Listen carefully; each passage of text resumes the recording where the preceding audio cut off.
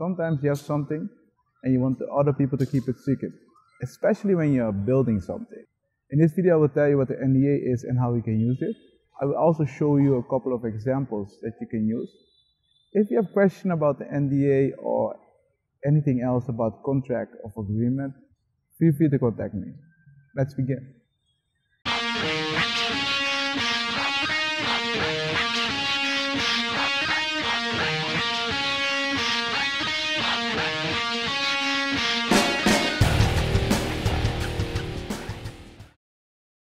We're going to discuss 3 examples how you can use a certain kind of agreement to get what you want.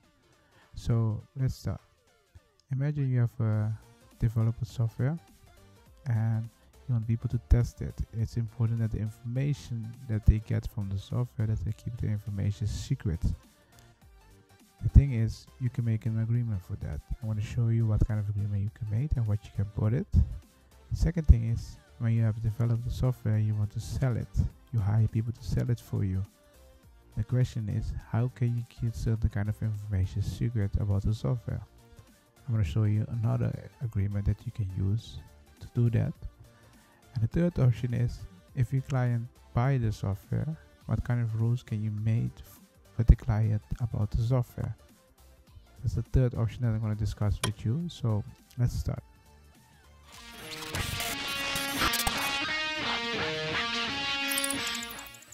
If you want to make a certain kind of agreement with the client about the software, you can ask him to keep the information about the software secret. You can also make an agreement about it. And this is one of the agreement. This is how it looks like.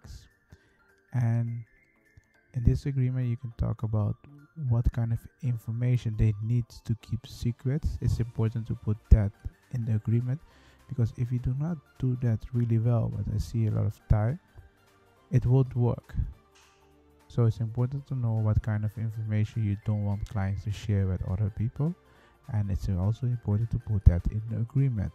This is how you use this kind of agreement. Imagine the following situation. You sell the software to a client and you want the client to keep certain kind of information secret about the software.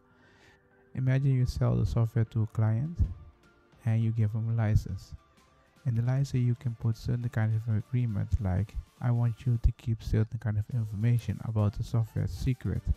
You can put all of those kind of information, how they have to keep it secret, in the agreement. And this is an example of it. If you want to know more about this situation, feel free to contact me. I will help you. And another thing is, if you hire someone to test your software and you want them to keep certain kind of information secret, it's important to put that into writing. In this situation, you have a person that owns the software and a tester that has to test the software. You can put in the agreement what kind of information the person may disclose and may not disclose, because this is really important. And you can also put other things in the agreement. Here you see an example of the agreement. If you have questions about this agreement, or you want someone to look at your own agreement about software test agreement, feel free to contact me. This is the end of the video. I show you how NDA work and how contracts work. If you have questions about anything else, or you want someone to check your contract, or you want someone to make your contract for you, feel free to contact me. See you in the next video.